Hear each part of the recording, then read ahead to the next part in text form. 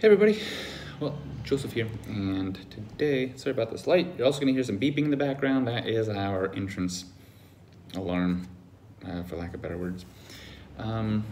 Today, we are going to show you a project that we have in that is for Flexgate repair. What it is a special cable that is pretty much ready to go, a soldering jig, holding jig, and a cutting jig. And the idea of this is that we are making the cable a little bit longer, which should be pretty standard knowledge of the issue that we're having, right? So where are we going to start? Is going to be the complete job from zero. So I think we're going to switch cameras now to a desktop camera. There we go. That light's on. Let's start.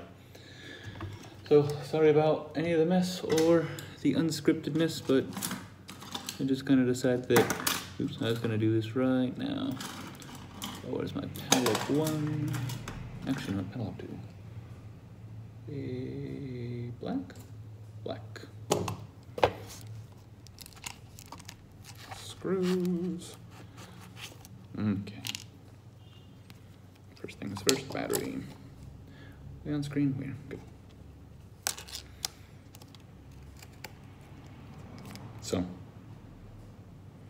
probably could have practiced a little bit more to actually have it scripted. But I just wanted to give you the raw, where we're at now view.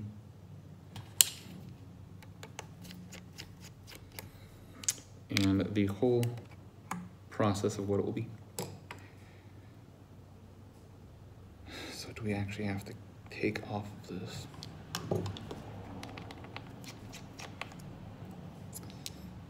Give me a moment here and I'll show you the issue that we are having, but you probably already know if you're watching this.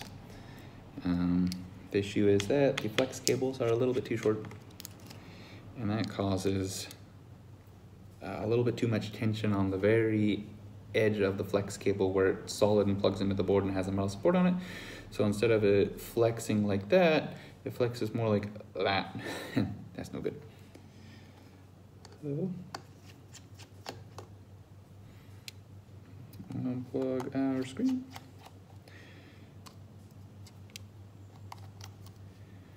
Don't need to, but I like to also take this one off. We do have to unplug Wi-Fi. Did I mention that we have a bit of street noise today? It's that time of day where our thermal camera, movement camera, is going off with huge shadows going across our parking. We have a lot of buses come down this road. Get this little guy out because he's closest.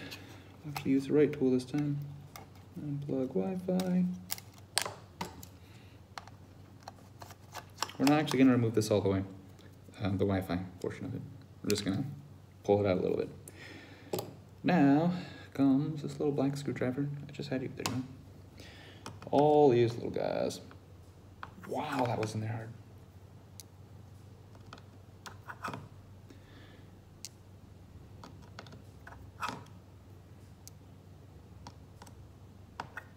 These are all in there pretty hard. Deesh. I'm always a little nervous to put them in this tight again. I guess if I had the torque wrench, I could, but I have seen a couple come back from the local Apple store, Apple Authorized Service Repair Center. They had heads broken off, and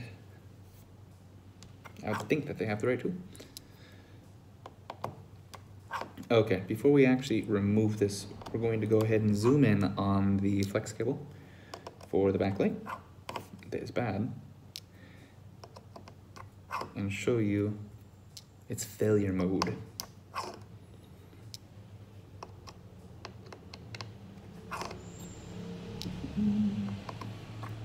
Okay. Are there any other screws? There's going to be 1, 2. We can take this screw off. It's not really going to matter. Oh, T3. It's not really going to matter that much.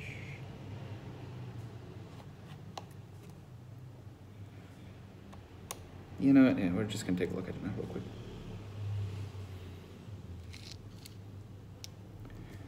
organize the screws how you like. Big microscope. Move that. So, what happens here?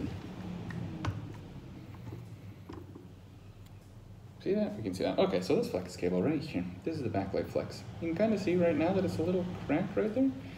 As we open it up more, it's going to be more obvious. Do you see that sharp edge on it?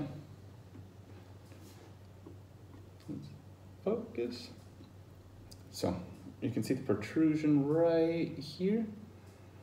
That's where it's not doing too hot. Over here it's okay. Over there it's okay. But on this one, just happened to crack right there in the middle of it. And that's no good. And you can see that it is pulling it pretty tight. There's not really any slack here sticking out still. And the idea is that we're going to make it so there's slack sticking out there still. Close this up again. Change to desktop, no, desktop, there we go. Can we still kind of see this? We can kind of see it. I'm not used to doing this backwards. And this is a client's computer, so I'm not going to try to learn how to do it backwards right now, so this view's a little far away.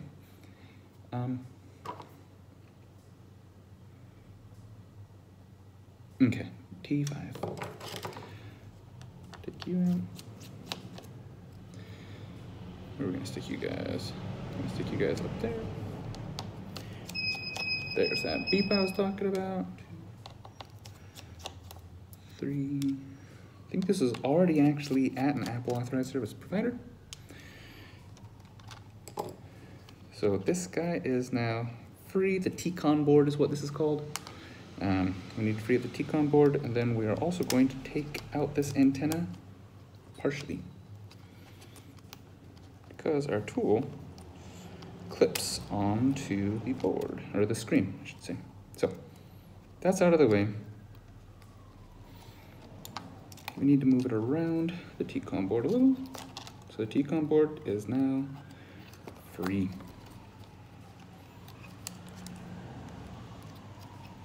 Now all I'll do is I'll tape this antenna up. Yeah. Anything to save a couple minutes, right? Who likes to weave the antenna cables back? I don't. So, what are we gonna do? We're gonna get this out. This backlight cable, you know what? I'm going to demonstrate what I'm doing here now on the microscope because I don't have a better desk camera. So I loosened up one screw and the other screw, move that to the side, and I'm just going to unplug our backlight cable. And now I need that to go underneath of it for me. Tweezers, tweezers, tweezers. This guy's free. Perfect.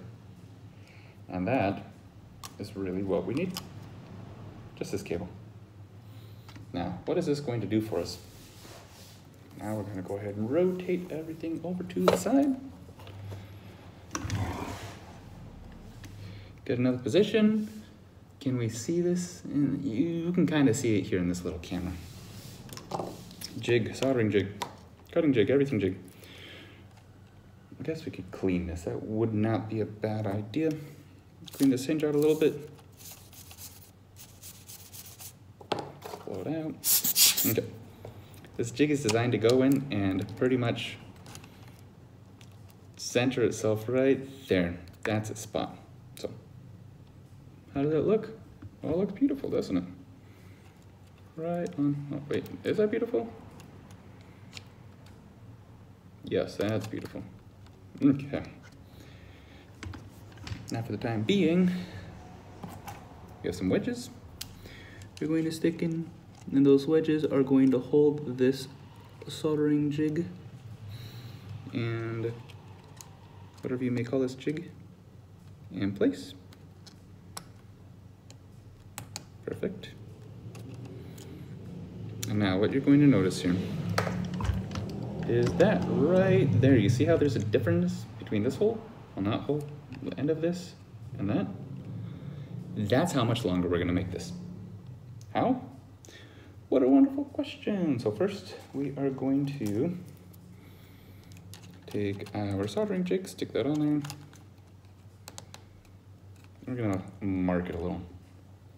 Where is a razor blade? I don't really like this one. This one's a little dirty. There we go. I find that I really like using the number 24s for this. So let's get this down here. Somewhere from there to higher and there. Okey-dokes. I am actually going to rotate this again. I'm sorry, I lied to you. There goes all the screws. Good thing I actually kind of have this model memorized by now. I'm going to go ahead and put these off to a side.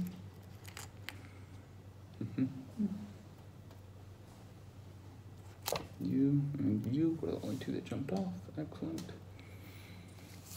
And why am I moving this? Because now we actually kind of have to prepare this cable. This is the part that you need a little skill to do. We try to make it pretty easy. So.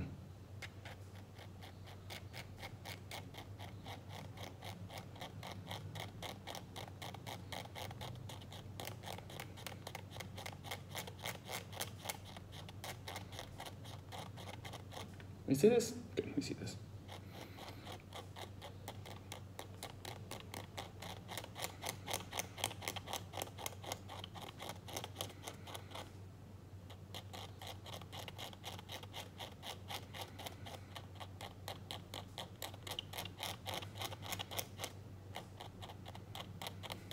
Now when I do this, I like to, let's see, let me take a look here at the camera real quick to see how it looks with the image. Zoom in, focus, there we go. Okay, so you see how they're all kind of darkish copper? They still have a little coating on it. I like to go a little bit more until they're actually shiny. It takes off all the glue and all the coating. Now at this point, you know what, if you tried, yes, you can damage it. So, be careful, be gentle. It's not a bad idea at this point also to tin it. And so I use a micro pencil for this. I use 550 degrees Fahrenheit. Maybe, yes, 550 degrees Fahrenheit. Get a little Amtech.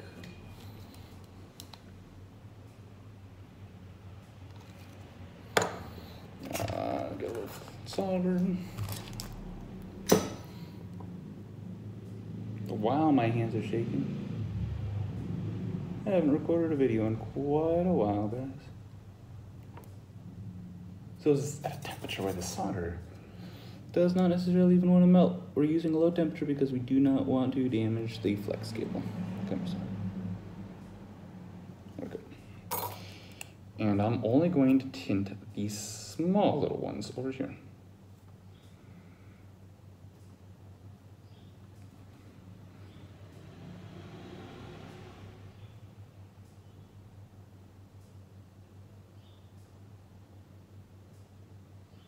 Okay. That's really all I want to see. That's because the other ones will take a lot of solder. You don't necessarily want there to be a huge glob of solder sitting on the outside traces because that's going to make it not want to lay down very flat. So, we've got that. Now we have what's called the cutting jig. Bump that up there. Make it nice and tight. Zoom out so you can see more what I'm doing. Even says cutting jig on it, like that.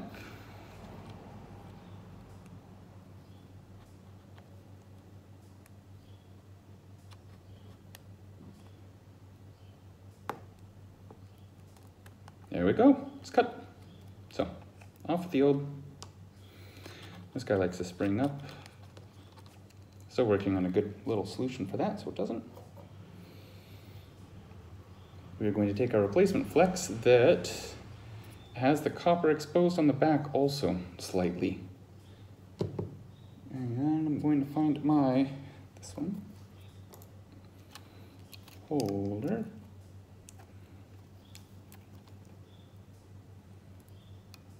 Stick them down.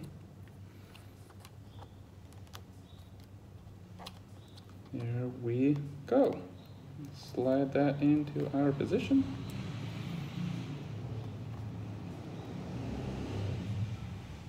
And what you will see is that twist it a little, and take a little poke and a prod, but it should be pretty much lined up.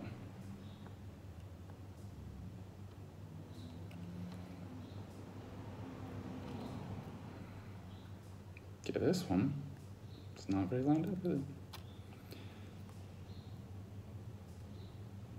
That's not good. What are you doing, Jig?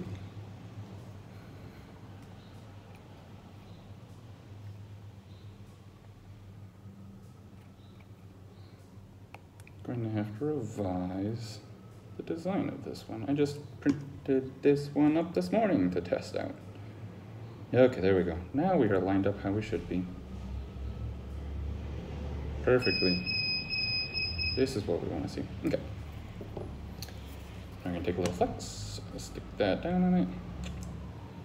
And honestly, what I like doing here is I like starting with the outsides. So, soldering iron. We have a little solder on it. It turns out we do not have a little solder on it.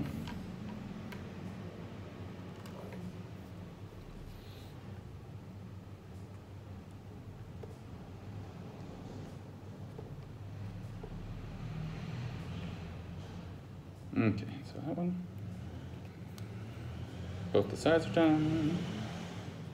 Should get cleaned up a little. Just don't want that. Oh wait, that does touch. Well, okay, these don't though. Now let's go over these guys in the middle.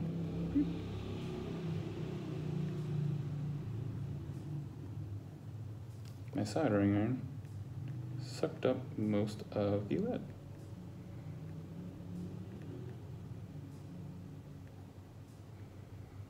Now, because these, let me pull some of this over.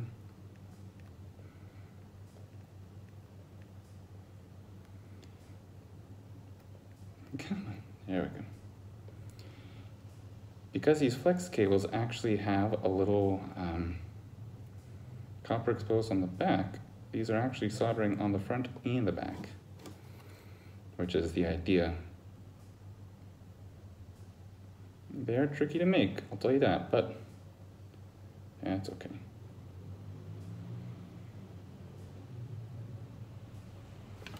A little bit more solder on that one. We are still perfecting a way to be able to manufacture these in, I should say, bulk. This way, all of your lines are connected. And it's taken about 18 minutes so far. Let's clean off. Now, the one last step that I like to do here is actually add, where's my alcohol? There it is. Add some glue to it. And with that glue, we also glue on a little piece of Kaplan tape. And I find this is going to be important for two reasons. One, it actually helps with the only stress that this connection will have on it. This does not have any flexion. This has a, what do you call it when you pull on it? Stress, not flexion stress, but brain not working. That kind of flex on it. And because of that, it shouldn't separate. It's not going to be under fatigue from bending, but it is going to be rubbing up against something underneath of this, which over 10,000 screen opens might become bare metal.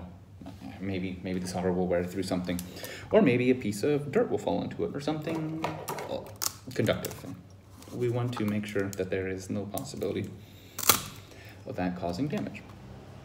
So, tried to make a video before, and this was the worst part of it.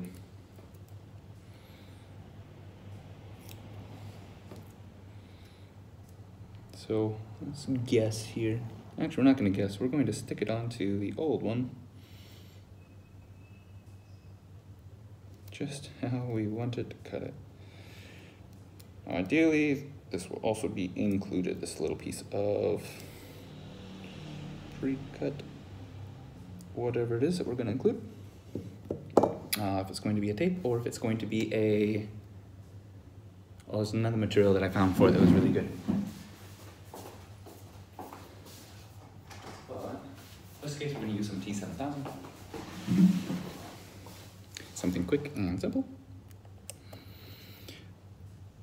Put a glob on it. I'm going to grab the microscope for this so you can see a little bit better. Oh, I made this cutout big enough. Tweezers.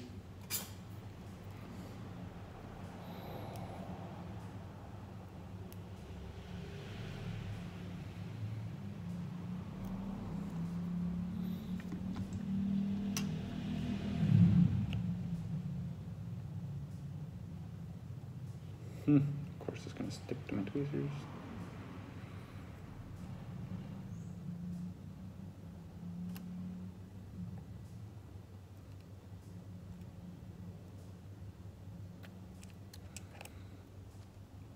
Okay, there's something to be desired still with the piece of tape I cut, but we have the idea here.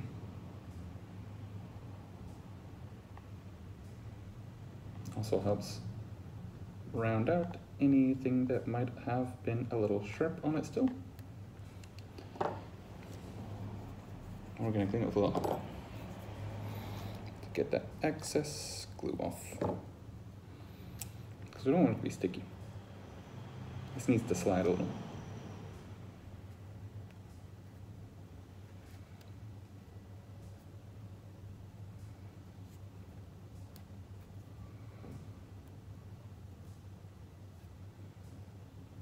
Okay, and we're done. Go ahead, remove our holder, zoom out. Now what we're going to do is feed that right back under our T-con board.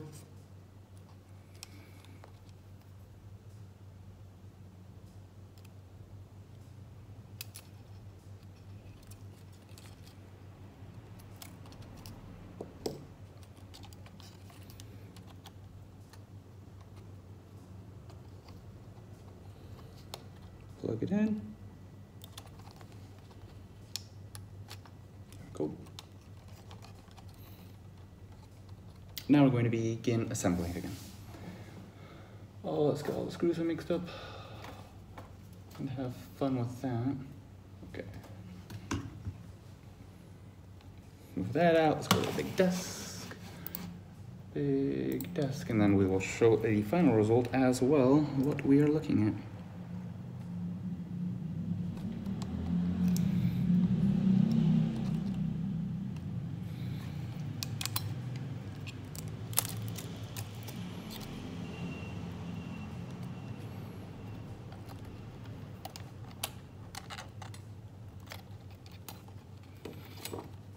Come here, antenna. Go over.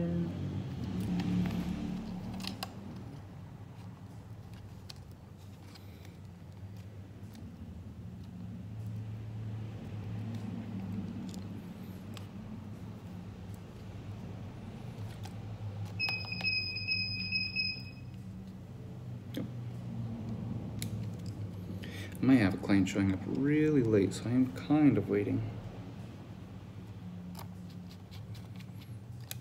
But I figured I'd be able to knock this out pretty quick, making a video. Now, as anyone that has recorded a video before knows, it takes a lot longer to try to record something like this than it actually takes to do it. So, are you longer one? Oh, okay. Idiot. All the same length. But it doesn't work if LCD cables blow it. Did I damage the... No, thank goodness. It's very easy to crush a cable. If it's underneath something, you're being impatient and just shoving screws in, wondering, why is this screw so hard to go in? Let's just tighten it down. Maybe it'll fit how it should. Bad idea, don't do it.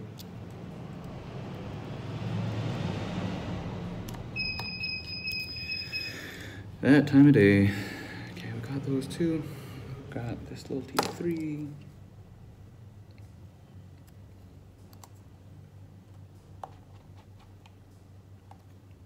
Beautiful, love it. Okay, plug this screen in. Now what we're going to show you real quick, without putting all the other screws in, is some functionality and its end result. We have everything screwed in that we need to sit still to be able to show this. And firstly, what I'd like to show is with a big microscope. This is the cable now. You can see it has what looks like quite a bit of extra cable versus that. This one only goes to about there. This one actually goes underneath of it. Now, I'm going to go to open it up.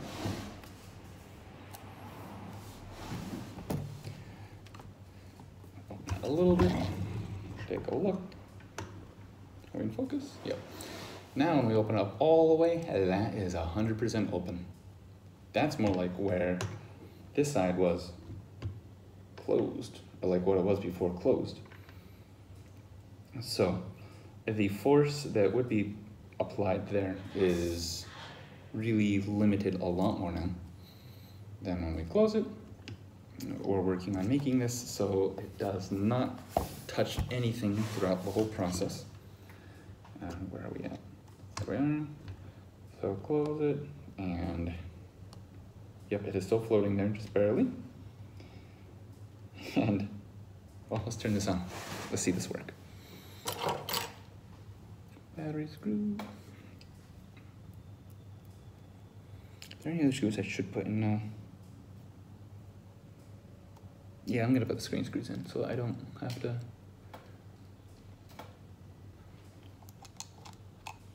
try and not drop a screw. The little T2 screws are easy enough to do.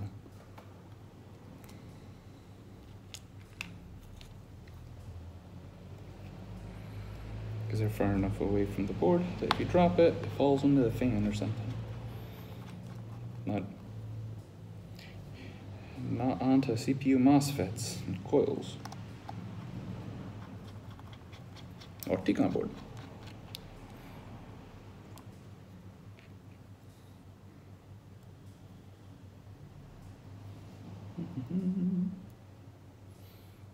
So this is my first time using my AirPods to record audio on my iPhone separate from my OBS. We'll see how that works out.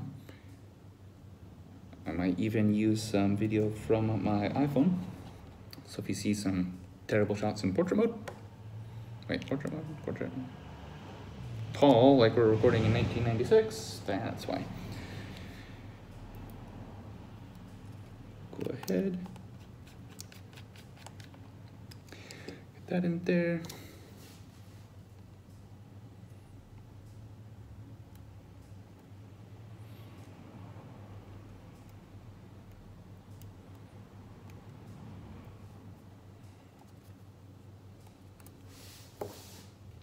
Right. I guess I could have shown how backlight wasn't working on this before, but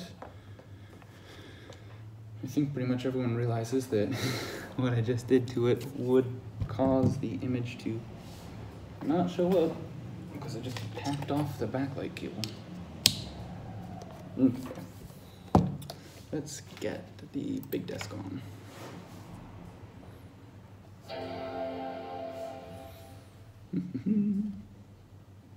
What a beautiful Apple logo.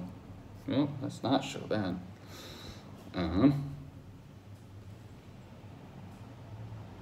What was your password? I'll log in real quick. Well, yeah. No, give me a moment. I'll log in real quick and not show his username. Actually, sticky note. Where is a sticky note? This screen needs to be cleaned anyways. Sticky note. We will use huge sticky note.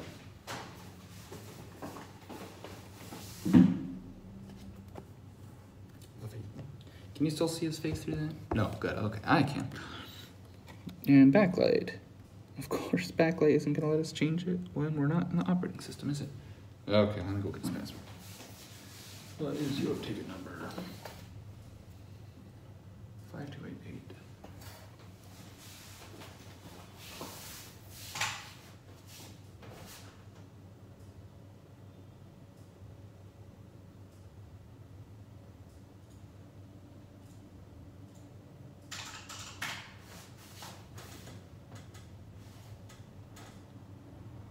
That's what it was.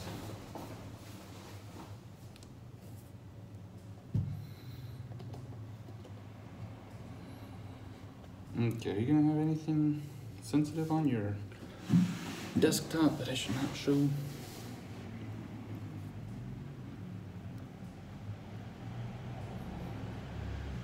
"31 minutes and 40 seconds, not doing bad so far." I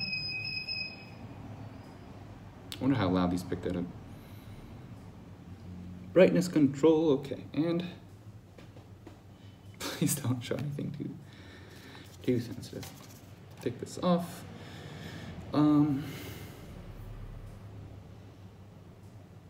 Wow, that's a lot of windows opening up. We're gonna go ahead and do a new window. No, we don't want that. We want a new private window.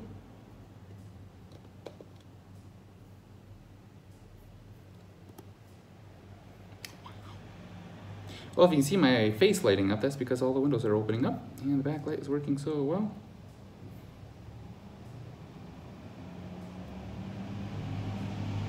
Okay, good. I don't think anything else is gonna pop up now. So, got Google here. We've got a brightness that actually works now. Beautiful. Yes. We can actually go ahead and open up the screen all the way. Ooh, be careful with that. Close it, open it, good. We're good to go. Kind of what we expected, right? So, I'm gonna plug in Wi-Fi. That is our Flexgate kit that is going to be in the market soon. There's still a couple of things that we want to fine tune with it. That has to do with helping hold down that flex that doesn't spring back up. As well as that little alignment issue that we saw there at the beginning. We're going to address that to really try to make sure that it's being held just where you want it to be. You might have to poke it with some tweezers to get it lined up, but the idea is that no matter how shaky your hands are of the day, you can get this soldered and done, knocked out within half an hour. You know, if you do quite a few of these and you're not making video on it, 15 minutes or so. And be on your merry way, knowing that the cable is longer, you're doing a consistent job because, well, you have the holder that is making it the right length every time when you're putting it back together to solder it. And well, it locks into the screen, you're getting a consistent result. And for us, that's what's really the most important. We want to be able to offer the exact same quality, the high quality every time, which is going to be great for our warranty, knowing that these won't be coming back. And I say that and I'm thinking the camera side. We're working on a solution for the camera side as well. We have had a couple clients that have had failures on the camera side. I don't think they fail as much because the traces are actually a little bit thinner, and copper is a work hardening metal. So the more you bend it, the harder it becomes. So it will become brittle at a point. So this happens when you're doing HVAC things or you're working with copper piping. After you've bent it so many times, you really have to re-anneal it. You have to heat it up with your blowtorch until it's glowing a little bit, and then it becomes soft again, so you can mold it. Same thing with gold. A lot of the conductive metals are like that. And that's also why if you're doing a little jumper, you bend it back and forth a whole bunch of times, and then it will snap off pretty easy. It's work hardening. It's becoming hard and brittle. So thicker traces in the cable itself, I believe, enable the backlight side to crack a lot sooner and easier than the other side, even though the camera side does have some thick traces in it as well. We just haven't seen as much of it. So thank you very much for joining me. I hope you like what you saw, and well, hey, have a wonderful day.